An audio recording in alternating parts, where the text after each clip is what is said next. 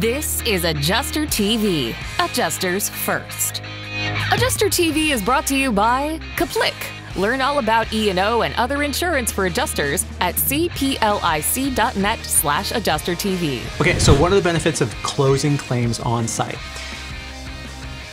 First things first, I will say when I do videos like this about this particular topic or topics where I talk about making a coverage decision and things like that, I find that I do get comments from people saying, hey, I've handled this many claims, or I've been doing this for this many years, and I've never had to write the estimate, or I've never had to call and settle up with the homeowner, or I've never had to make a coverage decision, right? These days, there's a little bit of a mixture of the kinds of roles that you'll take on as an adjuster, right? But there are still a lot of roles where you are going to be the person who makes the first contact call, makes a coverage decision, right? Does the inspection, writes the estimate, and then settles up with the homeowner. You may even write checks, right? There's still companies out there that will have you do the whole thing, right? And some of those companies are some of the biggest companies, some of the biggest insurance companies. If you've never worked for like a State Farm or an Allstate, you know, they may be doing it both ways, right? And smaller companies may be, or if you work for a TPA, they may be like, hey, just go out there with your phone, take some photos and get a hover, and then we'll take it from there. You don't have to write an estimate. You don't have to make any phone calls or anything. They just, okay, I'm doing this one at 4 o'clock. And just be there at 4 o'clock and boom, there you are, right? But in a lot of situations, there are still well, I call it a full-fledged like claims role, right? Where you do basically everything. Daily claims, this is the way you're gonna mostly do it, right? CAT is a mixed bag, right? It could be either or both, right? But if I were you, I would wanna have as many opportunities open to me as possible, and I would wanna be which means that I would want to be as marketable as possible as somebody who knows how to do the whole thing all the way through versus just the inspection part or the inspection and the estimate and that's it, right? Or as a desk adjuster, just writing estimates and whatever. I want to be, you know, to have the most opportunities, I think that a person still needs to know this whole process all the way through from start to finish, because there's still plenty of roles out there. And if you want to work daily, you're going to have to do the whole enchilada. And it's a lot of getting into the policy and coverages, additional living expense, so on and so forth, right? But there are two basic ways. There's a multiple way of doing this, but there's really two basic ways of closing files, right? If you're going to be doing full claims, you can either scope all day long and then go back to your hotel room or go home or whatever, depending on what you're doing, if it's daily or CAT, have dinner, and then stay up until 11 or 1 o'clock in the morning and write them, right? Which makes sense, right? Because during the day, the sun's out and you can take pictures outside and everything, and you can just you could probably get a lot of scopes done. And then at nighttime, you can't do any inspections and you really can't call anybody after a certain hour, so you might as well use that time to write estimates and wrap up your files. And you can absolutely do it that way. And if you're brand new, I'm going to recommend that you do it that way to start, right? But no matter what, I would say if you're brand new or if you're experienced, you're going to save yourself a lot of time at night by doing at least a couple of things while you're still sitting in front of the house. People say, as soon as you finish your inspection, just jump in your car and go around the corner and then, write an activity diary or do this one thing or that other one thing, right? I'm going to tell you to stay in front of the house. And the main reason why, two main reasons why, right, is that when you do this, I'm going to have you sit in front of the house, right, where you get your scope sheet and you have your photos, and you can stick your SD card in your laptop, import and label your photos, and then fill out the activity diary, right? And then check off the site inspected thing in Xactimate. And this does three things for you, right? It allows you to get your photos in there while you're still at the house, because if you forget a photo, you're still at the house, right? You can just jump out and be like, oops, I forgot the risk photo, grab the risk photo. Or oops, I forgot a picture of that fence that I'm paying for in the estimate, go back and get it, right? And then with the activity diary, same deal, right? This is going to basically status your file so that later that afternoon, if something comes up or if there's a phone call from the insured or the contractor or somebody and they call your manager, right, your manager is going to look in the file and see that you were already at the house and this is what you found and this is what the status of the file is, and he can pass that along to whoever calls, right? Because they may not call you, they may call your manager. You want to give your manager as much ammo as possible in any claim situation, right? And that means keeping your files as up to date as possible, right? So important, label your photos, right, which helps you. And then update your activity diary and then check off that thing in Xactimate that says site inspected, inspection at whatever, right? Because then that stops the clock on your cycle time metric for your contacted to inspected, right? And it starts the clock on your inspected to closed metric, right? So I want to have all those things done when they're done, right? Not waiting till midnight or the next day or 2 days later or whatever to do that stuff. I want to do it right there at the house. The other thing that this does for you, especially if the homeowner's home, is that, you know, when you walked up to the front of the house, and I asked this on my first phone call, I ask it after I knock on the door and I'm talking to the homeowner just to double check, right? Hey, I know I asked this already before, but I just wanted to double check to see if you guys had seen anything. Any water spots on the ceiling upstairs or, you know, any other damage, any other personal property or whatever around the house that you guys have noticed since we last talked? Nope. Okay, great. The number of times that the homeowners come out, I've gone and sat down. I'll go to the door after I'm done with the inspection and be like, okay, I'm done with everything. I'm just gonna go out in the truck and write this up. Give me a few minutes and I'll come back and whatever. That's what I say. If you're not gonna be writing this up, right, at the house, if you're not writing the estimate and closing the file, then you want to let the homeowner know that you're done and that you're leaving, right? So that they're not like, wonder if that guy's still here climbing on my roof, right? And then they, can I let the dog back out in the backyard? So I'm always going to touch base with the homeowner before I do the next step, right? So whether that's going back to the truck and writing it up or it's just leaving, right?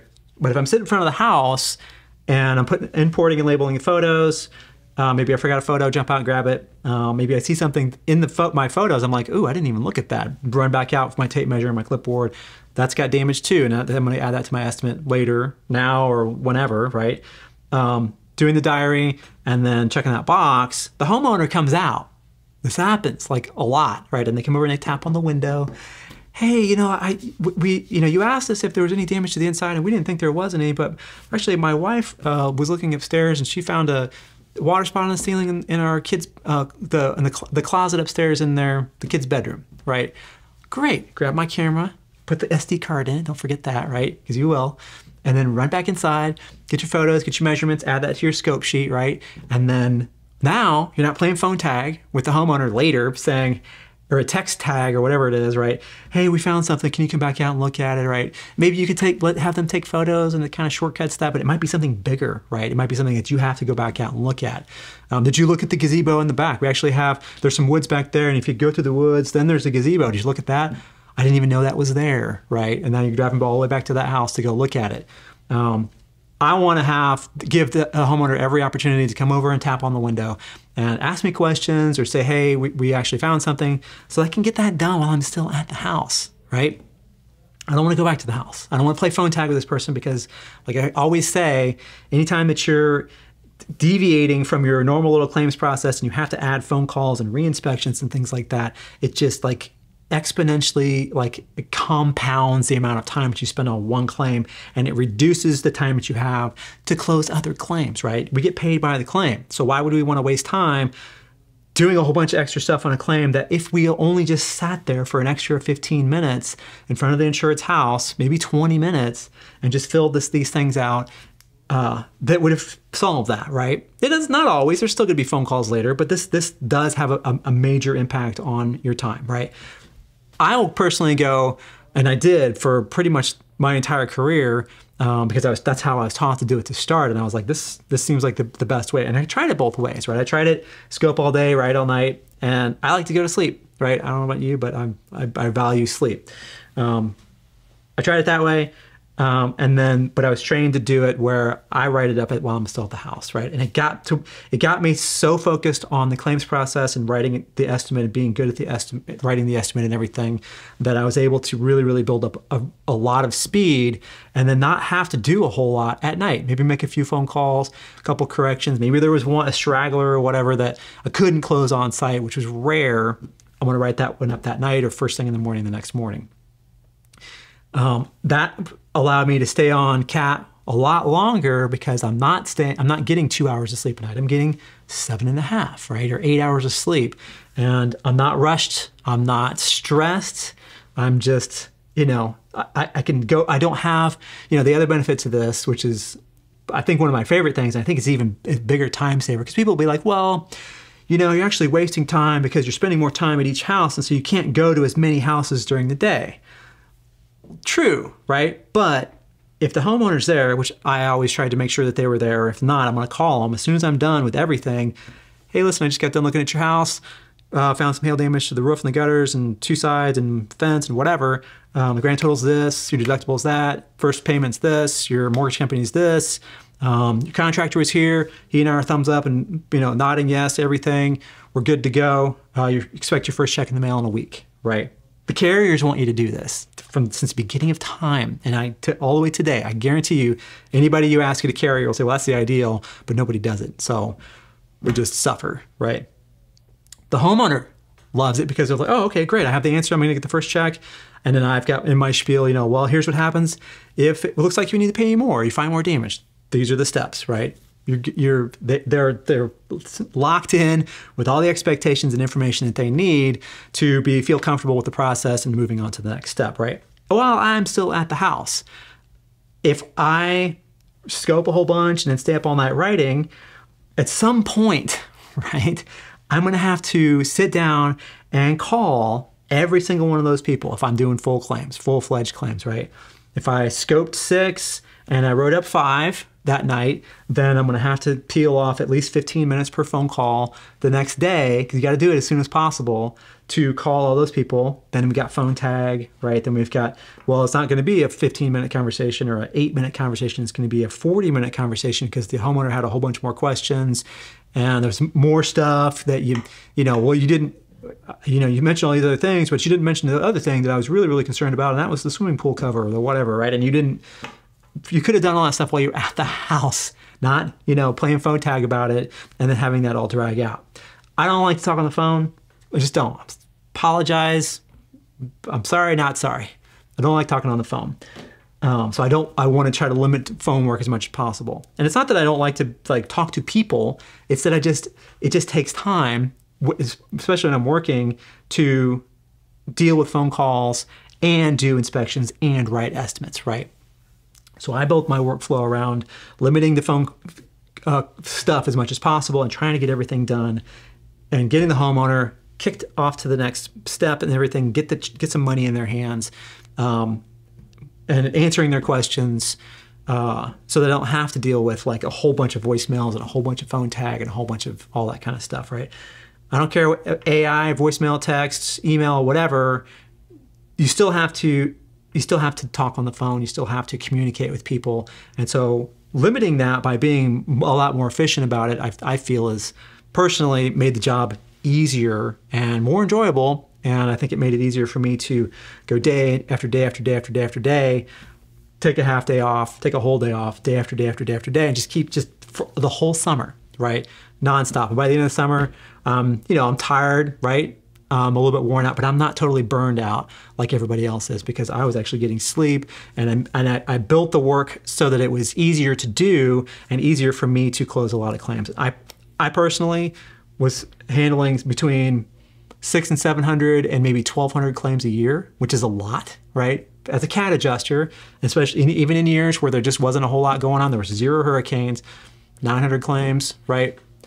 And I was able to do that pretty much exclusively by closing claims on site. Certainly there are guys out there and gals that will scope all day and write all night, or scope for 2 or 3 days in a row and then stay in their hotel room for 2 days and write them up, and still do the same number of claims, but there aren't many, right? And because of the final piece, which is the quality of your file and technical accuracy. Remember in the beginning, I was like, well, you're taking pictures, you're importing and labeling your photos, and you made it see that you don't have any photos of the left side of the house. And you're like, I didn't even look at it because there was a briar bush on one side, and then the homeowner asked me a question and I forgot about it. They didn't go back over to look at it. You go over and look at it, and that side's damaged too, right? You left a bunch of money on the table, and you created a reinspection, right? If you didn't see that, right, and just left. Later on, somebody's going to find it at some point, right? Hey, did you look at the left side of the house? I only see on your estimate here, Matt, I'm looking at it, you know, and I don't see that, right? And this is a week and a half later. I don't see the left side of the house. Well, if you had just, you know, done these things while you're at the house the first time, then you wouldn't have to go back out and do it. So I personally feel like my technical accuracy, when my files get QA'd, they catch fewer mistakes because I'm there to sort of like QA my own work while I'm still there, right? I'm writing the estimate. I'm like, shoot, how many events? I didn't even write down how many events were on the thing. My wife called, or something happened. I said drone flew over, and I don't know what that was all about. And it distracted me for a second. I forgot to count the vents, right? Whatever. It could be anything, right? Now I'm sitting at the house still. I don't have a photo of that back slope, right, that has all the vents on it. My ladder's still set up on the house, but until I'm ready to leave, right, climb up there, photo, there's 12 vents, right? Not a huge number, but that's still gonna really have an effect on your quality, that especially when QA goes back out and looks at it, right? I'm QAing my own work by just writing them up at the house and having the house there to be as a reference while I'm putting the file together. You know, I was still able to close as many claims a day as the heavy hitters who went out there and scoped and then tried to write them up at night. I promise you, there are very few people that will scope 10 claims a day and then write 10 up that night, right? Unless they've got like a super efficient process or they have somebody else doing stuff for them. I did all my own claims except for like the admin part and some of the phone call stuff variously through my career. Other times I just did everything. And I didn't have to stay up all night long, and I'm pretty sure when it was all said and done, we ended up in basically the same place as far as like the volume of claims, right? But my claims were better, right? I had a reputation for having a good quality claim and being fast, which is not the conventional wisdom about adjusters, right? The conventional wisdom says that if you run and gun and if you're fast, that you're gonna have terrible claims, you're gonna have terrible customer service. And I had great claims, great customer service, and I was fast. And I believe it was because I closed them on site. Did you know that this is just a clip of a much longer video? To watch the whole show and for a chance to have your questions answered by me, become a member at AdjusterTVPlus.com.